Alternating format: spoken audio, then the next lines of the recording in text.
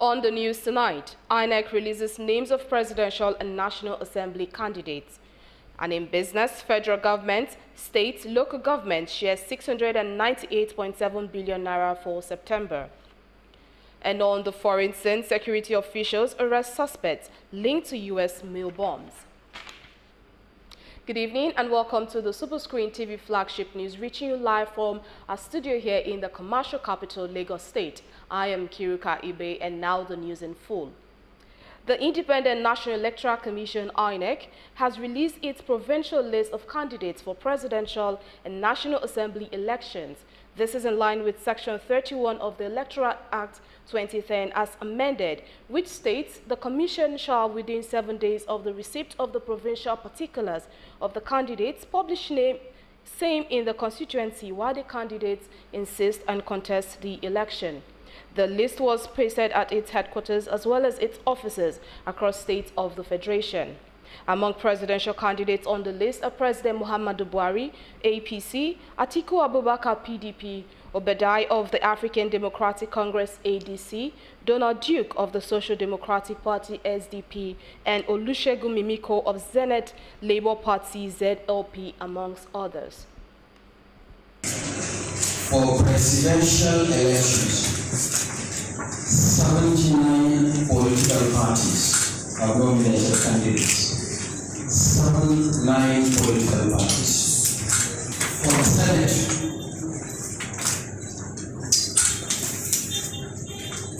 out of 89 parties that fielded candidates, we have a total of 1,803 candidates vying for 109 senatorial seats.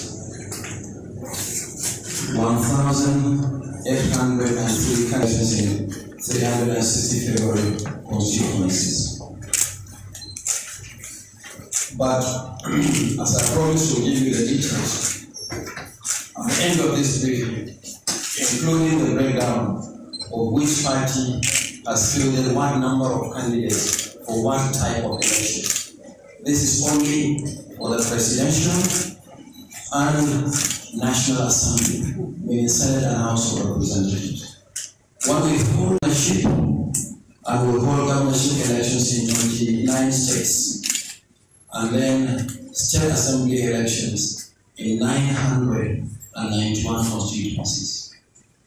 So we provide this detailed breakdown to you today. Thank you. And still talking about the Independent National Electoral Commission, which says the 2019 registered voters will be displayed at various polling units across Nigeria on the 6th of November 2018. The electoral body, who disclosed this on its social media handle, said the commission will appreciate the assistance of citizens in identifying deceased persons on the register so that such names can be nulled from their record. INEC also urged citizens to help the commission during the display, adding that full details of the procedure for collecting citizens' observations will be released later. And the immediate past Commandant General of the National Security and Civil Defense Corps NSCDC, Ade Abolori, has called on Nigerians to protect government infrastructure in their locality at all times. Abolori made the call today at a security conference organized by the Institute of Security in Nigeria, NHIS, in Lagos State. The nation's critical infrastructure provides the essential services that underpin the whole society and serve as the backbone of the nation's economy, security, and national development. The importance of protecting infrastructure has greatly increased in recent years. We can see from government and international agencies and organizations about those assets, systems, and functions vital to smooth and safe and peaceful operation of society, critical infrastructures, including those of physical resources, services and information technology, networks and infrastructural assets. And this has gone in a long way towards affecting. Other stakeholders spoke in the same vein, appealing for sense of ownership by citizens. There is need for us to look at how to protect these critical infrastructures that are, the bane of our existence as a nation. If anything happens to them, that's the end of the nation. For example, the port industry. Nigeria is an import-dependent nation. If the port is not protected, Nigeria is finished. So they need to, for security professionals to put heads together and see how to protect this infrastructure. Very, very important, as well as other national assets like the pipelines and all that, which are very, very important for our existence as a nation. Most of our critical infrastructure system is archaic or is non-existence in the system. So we are not creating awareness that the government should focus its attention on critical infrastructure system and possibility of recovering them. The United Nations building, which seems to be the starting point of terrorism in Nigeria, is being reoccupied about now. So we could see we could feel the terrible effects of infrastructure, or what is critical infrastructure in nations something. Because with that bombing that we had at that time, that put security rating in Nigeria very low. And no international organization, the advisory permanent in the United States is that you should not come to Nigeria unless it's essential for you to do so. Away from that now, and still looking at matters arising from the Kaduna killings, reactions have continued to trail the killings in Kaduna State. Security experts who spoke with Superscreen's Mike Osemeke condemned the continuous attack and urged the federal government to immediately intervene. Speaking at this forum, where security experts converged for a professional meeting, the violence rocking the northern part of Nigeria, precisely Kaduna State, where over 50 persons have been killed, was brought to the fore. While they condemned the continuous attack and the governor Nasir El-Rufai's lip service, they urged the federal government to wade in through dialogue. Kaduna has been a recurring decimal, and I'll tell you that it's as a result of leadership indulgence, forgetting the fact that Kaduna is a distinctly clear state that is comprised of the Muslims and the Christians.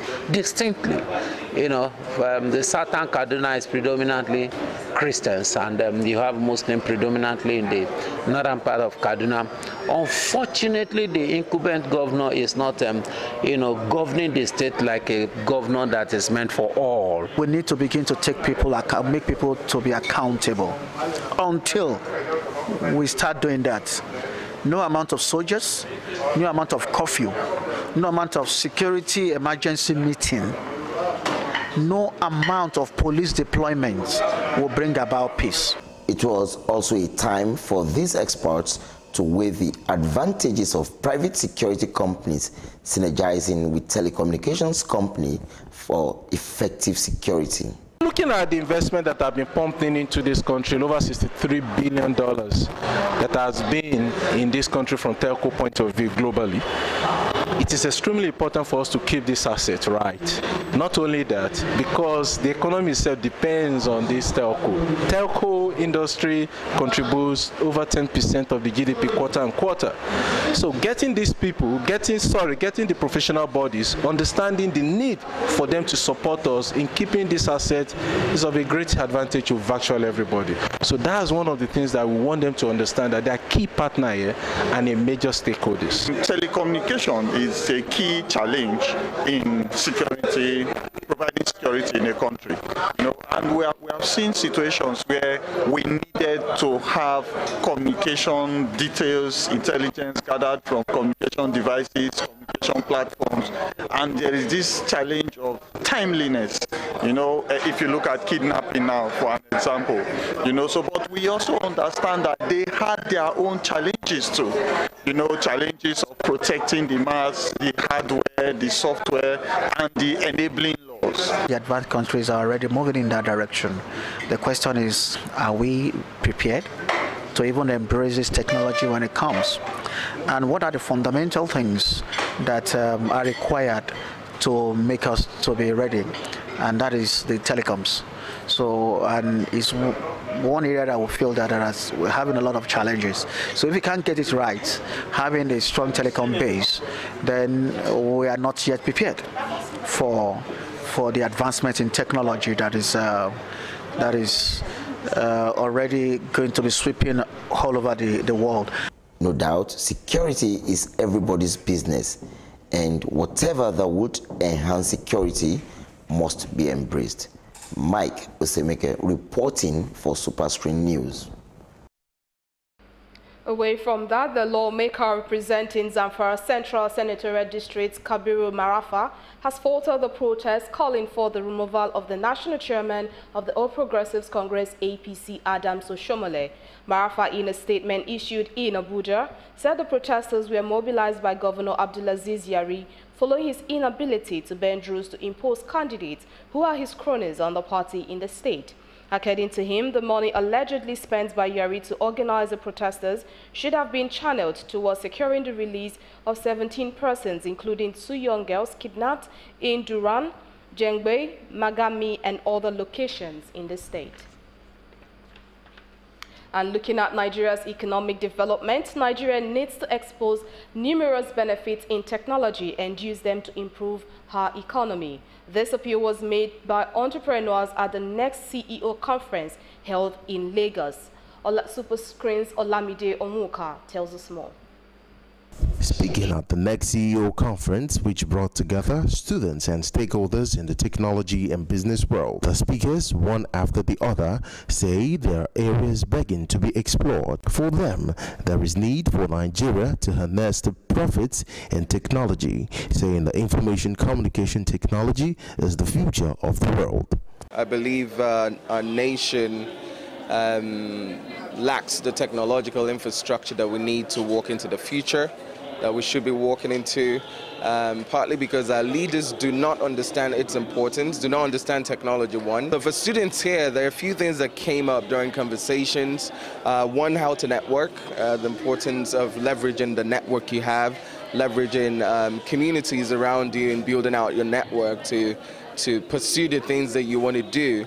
The CEO conference is a new innovation in the ideas being imparted into our students for greater tomorrow.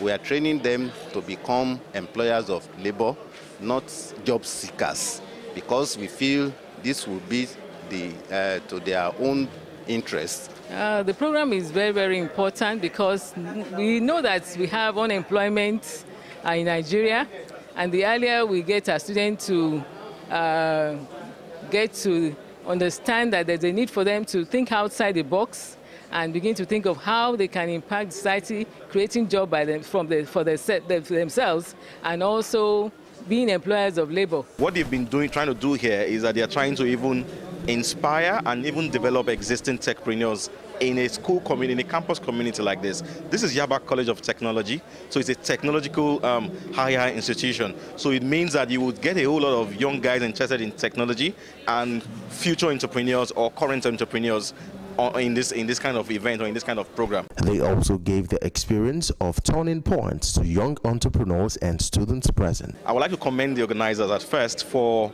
having the boldness and the readiness to come up with this initiative. In the distant future, in a couple of moments after now, we would like to support initiatives like this. We would like to be part of events or programs that support tech businesses or techpreneurs. The dream of every child is to be self-sufficient and be a creator of a job and to be the next CEO. With this kind of a program, our children are trained, mentored. We invite people that have gone into fields like this to come and mentor our students. I want to say definitely an awesome job today by the organizers. This is extremely crucial and important in preparing our young people, especially Yaba Tech is supposed to be the premier technology institution, high institution in the nation, if not in Africa. So things like this is extremely crucial to preparing our students and creating opportunities for them, but also in connecting them with other people who have already walked the path that they are looking to walk. Keep doing that thing you're doing, the focus in it. Sometimes money might not be the issue you have, but just one clear thought in your business plan, and voila, you have a business that will thrive and employ other people. So don't give up the fight for entrepreneurship. It is often said that every business is a risk. However, for aspiring entrepreneurs as these students, they have been given a part of mentorship to follow. One would expect that they would act on the lessons. Olamide Onka reporting for Superscreen TV. And you're still watching Superscreen TV flagship news coming up in business. Federal government, states, local governments share 698.7 billion naira for September. There's more to come on the business scene just after the break.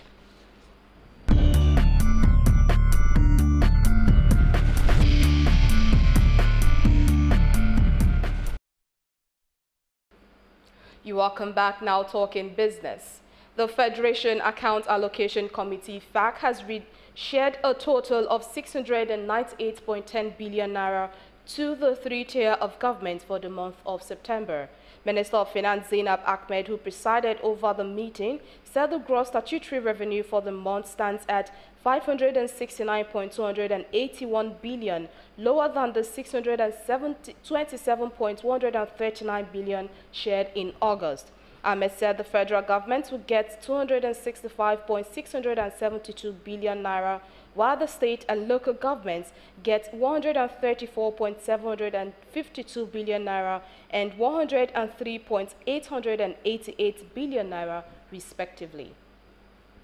We have gross statutory revenue collected in the sum of 569.281 billion to be distributed, while gross VAT is 79.154 billion. And we're also distributing 50 billion, which has accrued from the Forex equalization account to the three tiers of government. There is an exchange gain also of 0.275 that is included in the distribution. So total distributable revenue to the three tiers of government is 692.71 billion naira. Meanwhile, the report of the Committee on the Excess Crude Accounts ECA was stepped down and withdrawn to enable the committee rework and represent it at the next meeting. The Nigeria's President Muhammadu Buhari says the greatest investment Europe and America can make in Africa now is to help the continent accomplish inter-basin water transfer to recharge the Lake Chad. President Buhari, who gave the charge today in Abuja while hosting the chairman of the African Union Commission, Musa Mohammed, said Lake Chad, which provided means of livelihood for millions of people in 4 countries of Chad, Cameroon, Niger, and Nigeria, has now been reduced to 10% of its original size due to impact of climate change. The president also said the people that are dependent on Lake Chad for fishing, farming, and animal husbandry has been out of business. And the president said has defended the recent decision to remove value-added tax VAT from domestic air transportation, saying it is aimed at making air travel more affordable. The president, who disclosed this at the commissioning of the new terminal of the Port Harcourt International Airport, said the removal of VAT from domestic air is to create jobs in the aviation sector.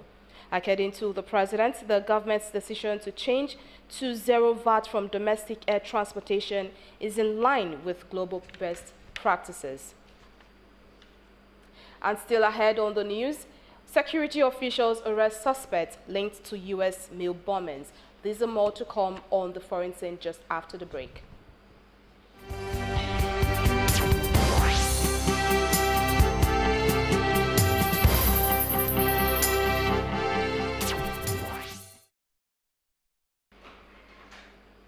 You're welcome.